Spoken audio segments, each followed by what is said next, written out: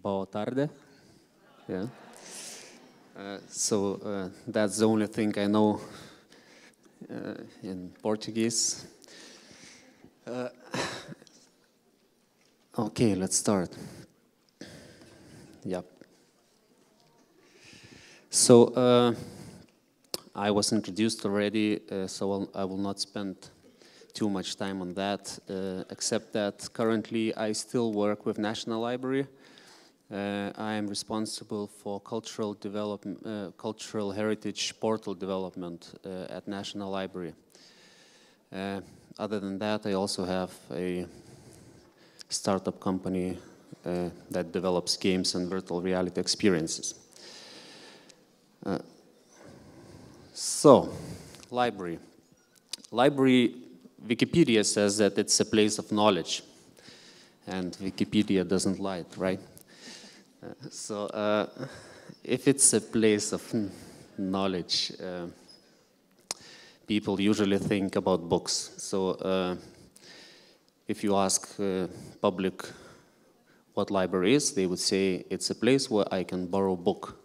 And even IFLA and many libraries in the world are trying to introduce new services and change the view to the libraries. People and many librarians also still think that library is about books. Besides that, many libraries already have maker spaces. They have services that help to implement SDGs, which for a long version is Sustainable Development Goals, which is very IFLA agenda. And in general, library is an essential part in having educated and literate population, right? So why games then? And by the way, if I repeat myself, because I don't know what people before me were speaking about, I didn't understand anything. So just throw tomato at me and I will know that I should skip the slide. Okay? So, I will tell about what we do in Lithuania and some other countries, but there are still many people in Lithuania and in other countries in the library world that believe that libraries should be books. And I will try to touch this topic because I feel that before speaking about games, we should kind of at least agree where we stand. So, knowledge is of two types. One is explicit knowledge, and this is all kinds of regulations, instructions, documents. It can be written. And books, in most ways, is explicit knowledge. So this is a recipe book, and if I read a recipe in the book, theoretically, I should be able to make that dish, right? But what if? So the chef just showed you how to make this round wrapper, right? Do you know how to make it already? I tried, I don't. So this type of knowledge is tacit knowledge. It's know-how, skills, expertise, tips, and tricks that you gain over experience. So tacit knowledge can be technical and it can be cognitive. So technical is more like skills, and cognitive is understanding, feeling, intuition, ideas that you gain over your experiences. So, for example, people who work at the library for 20 years, they know what will happen even before it starts happening, right? You just have this feeling. And that's the cognitive tacit knowledge. And the difference between this knowledge, tacit knowledge, is that tacit knowledge cannot be learned by reading a book or instruction. You have to really try it and try it many times. So the other concept is intelligence, and it's two types of intelligence. One is crystallized intelligence, and the other is fluid intelligence. Many elder people, and I'm not that old, but not that young anymore, so I can feel that, you know, like people in 20s, they would just go with the things and they would try and do whatever nonsense. I think this is nonsense, but they still do it, and somehow they are able to do it. So that's the difference. Crystallized intelligence is what you learn over your past experience. It's facts, and you can improve it through learning, like mathematics, physics, and all these things. Fluid intelligence, on the other hand, is capacity to reason and ability to learn new things and react fast. So that's why with time, younger generation always takes over. Because with age, fluid intelligence declines, and it's scientifically proven that after 40 years old, your fluid intelligence just go down. And it will happen whether you believe it or not. Then crystallized knowledge is just going up all the time. So the older you are, the more you know, but the slower you are to react. And when you combine these two together, you get your intelligence in general. So applying these concepts, you could already feel that. I will come back to the books. At the library, if we want to be the place of knowledge, we have to help our users or patrons to keep learning new things from the books, of course, but also we have to be able to help them explore new things, experience new things, build new things, and do new things. And if library is really the place of knowledge, it should be able to do all of these things. And this is why I think that games play a part at the library. So, National Library of Lithuania, our mission is to become an integral part of the state information policy, culture, education, science, and economic progress. Quite a lot for a library. But National Library is usually a lot bigger than just public library. But part of it is public library. So what do we do in our public space? Of course, makerspace activities, so like robotics, table games, Legos, creating virtual worlds, music rehearsal rooms, things like that. Then we host Global Game Jam event. I will talk about it later. We do video games for traditional exhibitions to attract people to our booths. For example, in Book Fair, we have a video game where people would come to our place and play it. Then we do virtual reality experiences to enhance exhibitions and provide context for it, like why this book is important to be on this exhibition, for example. Then currently we are creating a virtual reality system for cultural heritage portal so that every library can easily create their own experiences in virtual reality. And we are also creating one game that I will tell about later. Still, when we talk about games and libraries, we have all the concerns. Violent content. So people usually say that games are violent, and many of them are. Then addictive properties of games, like about 2 to 3% based on research is of gamers are considered addicted to the games. But actually, I think it's in all areas it's the same, like 2 or 3% of people are addicted to anything they do. Some to work, some to drinking. Then again, this is the funny argument is ruining eyesight. Actually, the eyes are ruined not by playing games. They are ruined by reading in the dark or by looking at the one point for a very long time. Then the eyes get tired. When people play a game, they actually look to all different corners, and there are studies now that show that actually games improve eyesight.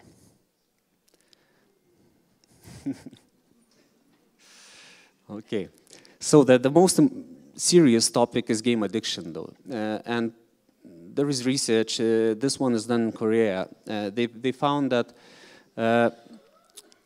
the types of games that are addictive are role-playing games, where you assimilate some role. Then simulation games that simulate certain environment, like racing, for example, and casual games. And casual games are the games that are played very short, for a very short time. They just click, click, click, click, and then, you know, they are over. And then people, for some reasons, keep clicking all the time. And they were looking for the reasons why people get addicted to the games. And one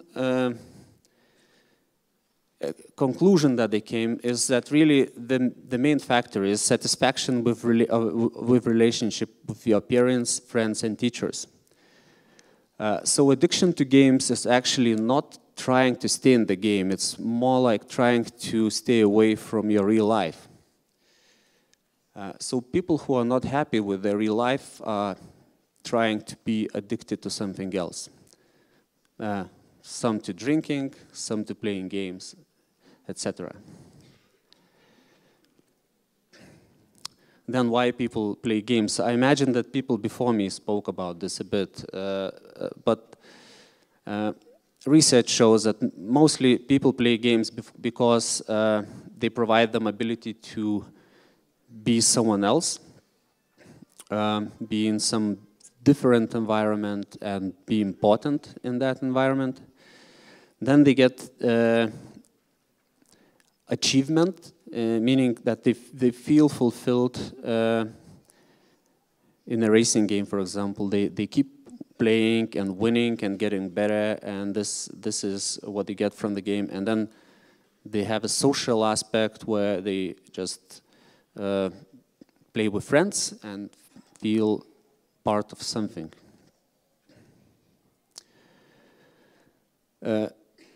And again, game provides very easy way to change your social environment. So social conditions in general that enhance curiosity and support autonomy, meaning that people do whatever they want to do and nobody is pushing them too much, and letting them feel that they are competent and they are related.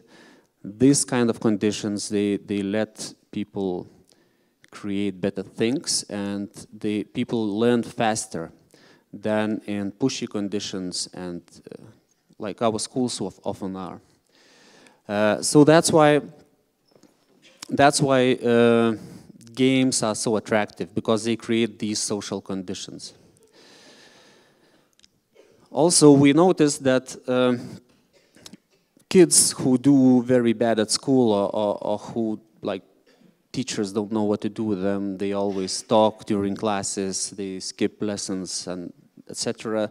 They do pretty well at maker spaces and at the environments where they can create whatever they want. They do quite often better than ordinary kids. But one important aspect is that you have to let them do what they want. So library can be this kind of environment where these kids actually have a chance to feel that they are also important, because when they are doing bad and nobody talks to them, they just become worse and worse because they are out of social circle. This is one example from Marvila Public Library in Portugal. I don't know if you heard about it, but it's about the the kid who was dropped out for 3 years in a row at school. And in Marvilla, they just opened a new library not too long ago, a few years ago. And this kid came to library and played games. And they let him play the games. And after playing for a few years, he decided he wants to build games. Okay, this doesn't work again. Okay, so he started to learn creating games, and he got his new dreams to be a game developer and professional game player. For that, you need to finish school. So he started to go back to school. And this is a short example, but it shows that games have this power to attract, and if you use them wisely, you can kind of make it. So, yeah, I don't need a life. I'm a gamer. I have lots of life. This is like a very known cliche in game environment, but not maybe in library. Change social life environment easily. Create the flow. What is flow? Flow is a feeling that whatever you are doing right. You don't think about other things, and you are feeling good about yourself. And this is what game designers are trying to create in game. If we create this feeling in real life, people should be happy theoretically all the time. Then again, autonomy and relatedness, meaning feelings part of something. So when knowing these things, we tried in our library, we tried to think, can we make a game as a service at the library? So this is an example of VR experience in a real book exhibition. And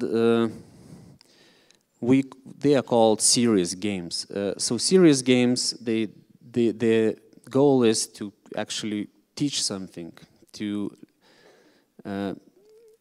help people gain skills or to change the attitude or behavior. Meaning that you don't develop game for fun, you develop game to, for example, teach people business or teach people how to change electric wires in the train and things like that. So companies do this for quite a long time now, and we thought that we might maybe want to do this in the library. Saloje aptars kartu su psichologu ir bendraamžiais. Skirtumas tas, kad visa tai vyksta virtualioje erdvėje. Vaikai yra į kompiuterinio žaidimo menę susirinkę avatarai, psichologas savanoris. I can translate if you make it quieter. So this is a game that was developed for psychologists at the library, and they have group meetings in the game, and in the game they talk about their problems. So these are kids from families where their parents are whether drinking or having drug addicts. So these kids have a lot of problems, and they are like, this one is a 16-year-old kid, and he's telling that when he's behind the computer and nobody actually knows who he is, and he doesn't know other people behind the avatars in game, they talk about their problems, and then he's not afraid that someone will laugh at him after that. So kids are actually a lot more open about their problems when they talk and participate in this while hiding behind avatars. And this because they also didn't really want to participate at the beginning, we had to build this world where they can get kind of in-game money for participating in this psychology event, and then they can build houses and buy dogs, etc. for that money. So this was quite successful, and now they moved to the next phase where parents and children participate in the same kind of psychology session. Yes, thank you for the word. Another example is at National Library. We wanted to show some culture, and this is about okay, words. Yeah, so this is about ancient philosophers, and when you come to the library, you can talk to them in virtual reality and hear their thoughts, basically. This is our new game where elder people, the idea is that it's like experimental service. So elder people, for elder people, adults and kids. So we have 3 different environments. So this is children environment, but the main idea was that elder people should be able to communicate to AI, artificial intelligence, and ask it about news, about what new books are in the library and things like that.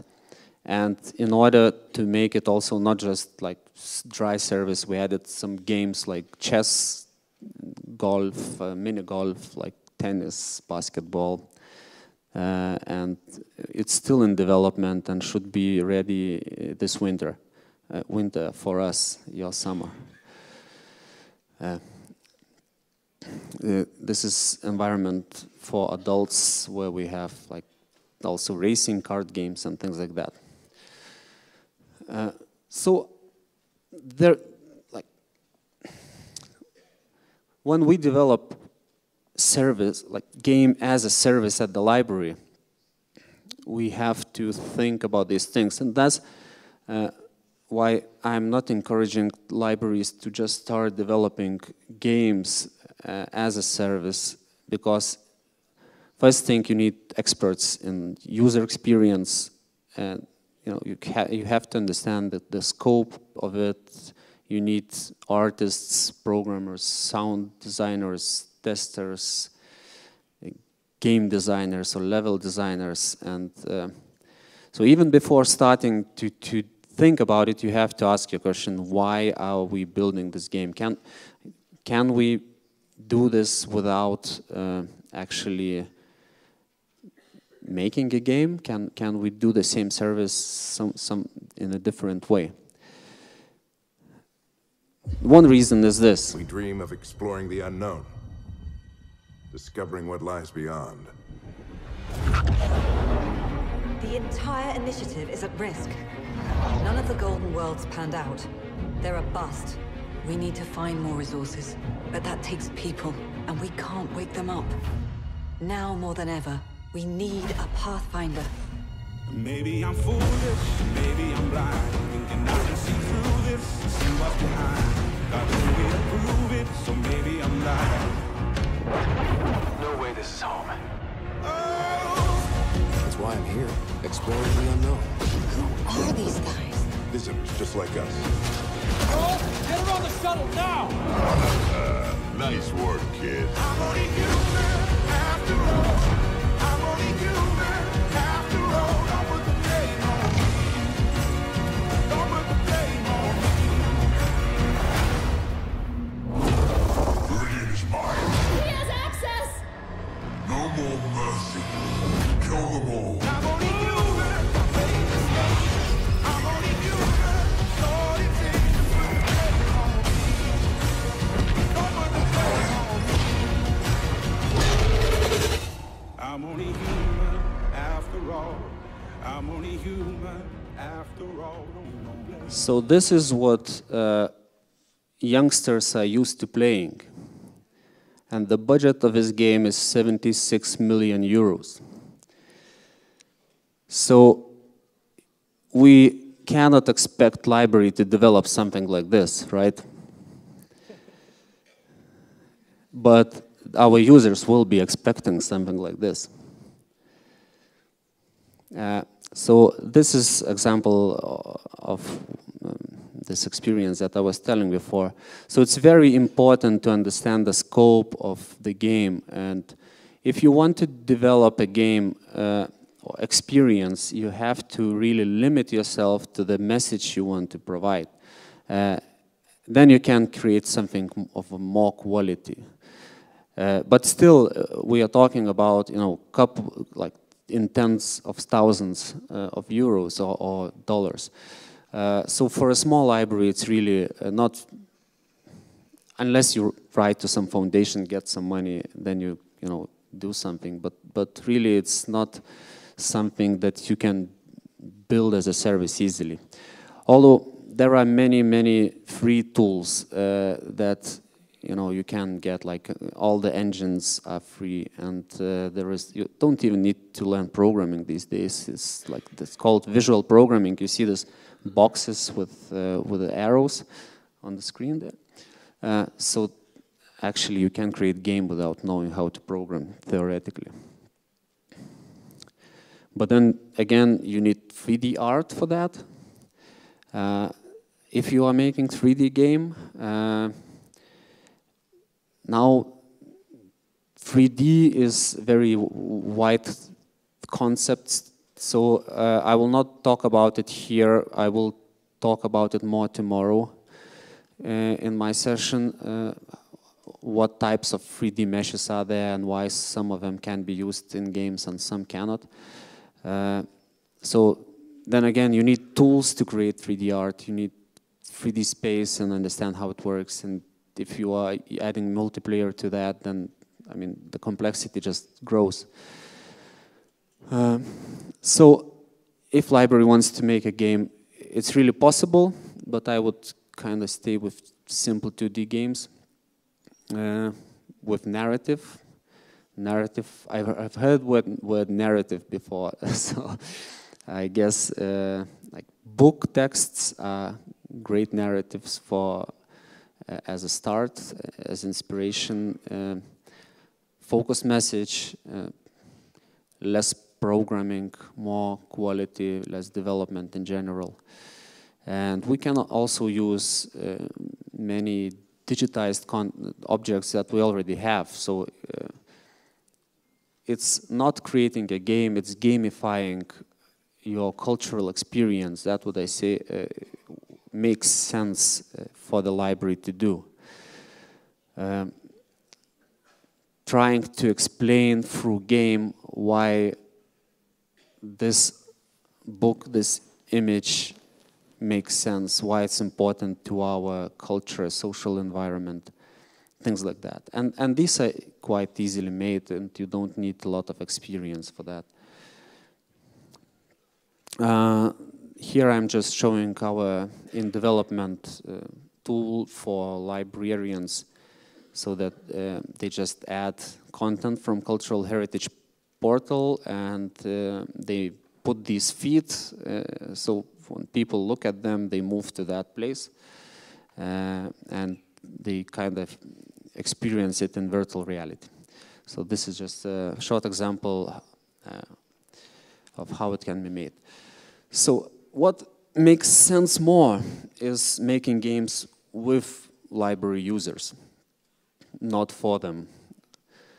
And making games with library users is actually a lot easier and a lot more fun than just making games for them. And this is one example of how a game might look like, because you don't need to, you know, create this amazing multi-million, you know, game. What you want is, you want to, first of all, attract people to the library, and then you want them to learn something new. And while doing such a game, you know, 8-year-old or 10-year-old kid will learn to draw, someone will learn to program, someone will learn to do music, and it will be a fun experience. So one very good example of creation of such experience is Burning Man Festival in the United States, Nevada. It's not game creation, but it's very similar in its idea. So it's 8-day festival where 74,000 people come. There are over 300 art installations, and nobody pays for them. Except people who make installations actually pay for the ticket to come. There is no money in the festival except for coffee and ice, because it's in the desert, it's very hot. And there are 0 rubbish bins, meaning that nobody has where to put their trash and has to take it with them. And there is no center stage and no booked artists or booked musicians. And there are over 2,000 volunteers. If you've never seen it, you can try and look on YouTube. It's crazy festival. This is how in the background you can see the city. This is what they are building. So for 1 week they build the city and then they kind of just remove it. And the main concept of festival is that everyone can participate. Like the craziest people, the craziest ideas. You have to give gifts, create something, or make experiences. If you know how to sing, you have to sing. If you know how to build something, you build something. Nobody pays for nothing. And you can do whatever you want. Nobody has a right to judge you. And you are responsible for yourself, but also for others. And others are responsible for you. And you have to have fun, and you have to make, you have to create something and participate. You cannot just be there.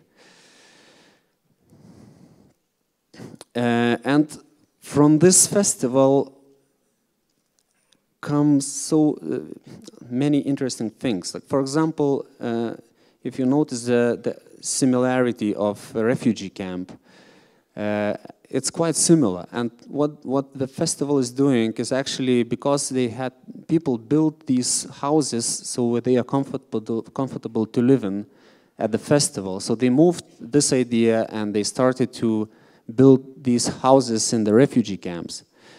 And so these creative people, they make mistakes, they do nonsense, and at the end they come out with something incredible.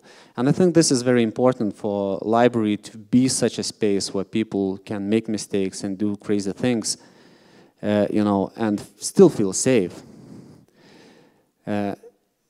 So while making games with kids or with elder people, this is what we aim for. And example is Game Jam. We do more events, but this is the largest one. So we open our library for 3 days, 2 nights, and it's open 24 hours. There is some security, but not too much. Over 400 people come in, from professional developers to kids. Kids have to have the parents' signature that parents let them do this. So they come, they sign up, and they form teams. They can eat there also at the library, can you imagine? So what's in it for library? So we get all these people who actually, some of them come to the library for the first time. And they see this library and they say, wow, you know, I thought that library is just, you know, this room with books.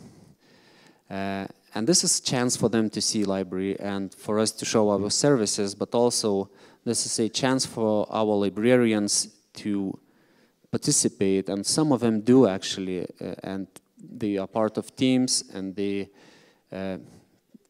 write narratives, or some of them draw. And on the other hand, we can hire, if we need, like it's always a problem, I guess here too, to hire IT people to the library, because salaries are way lower at the libraries than in that environment. And you can find people, young people who want to do something with IT but still don't have a job, and they would come to work for the library maybe for half a year, but still, you know, it's someone we need.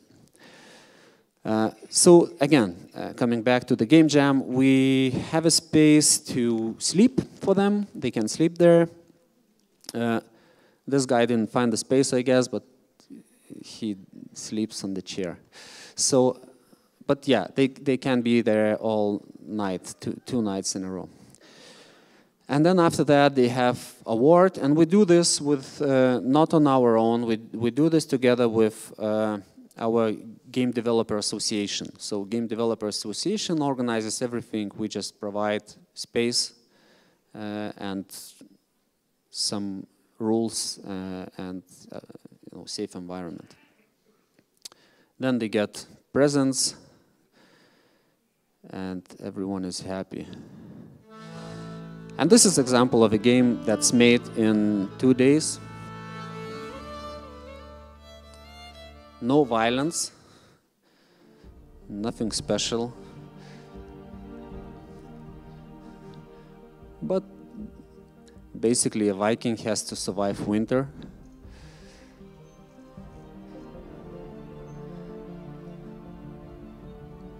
But again, the idea here, someone made the first 3D model. Then someone drew art. There was a professional who helped the person who was making first 3D model. Someone made first animation, and that's what's important. Someone learned to do video editing to make this movie. And yeah, and that's what Game Jam and all other events like this are about. And for that, you don't really need to have game developers, experienced game developers in the library. Thank you.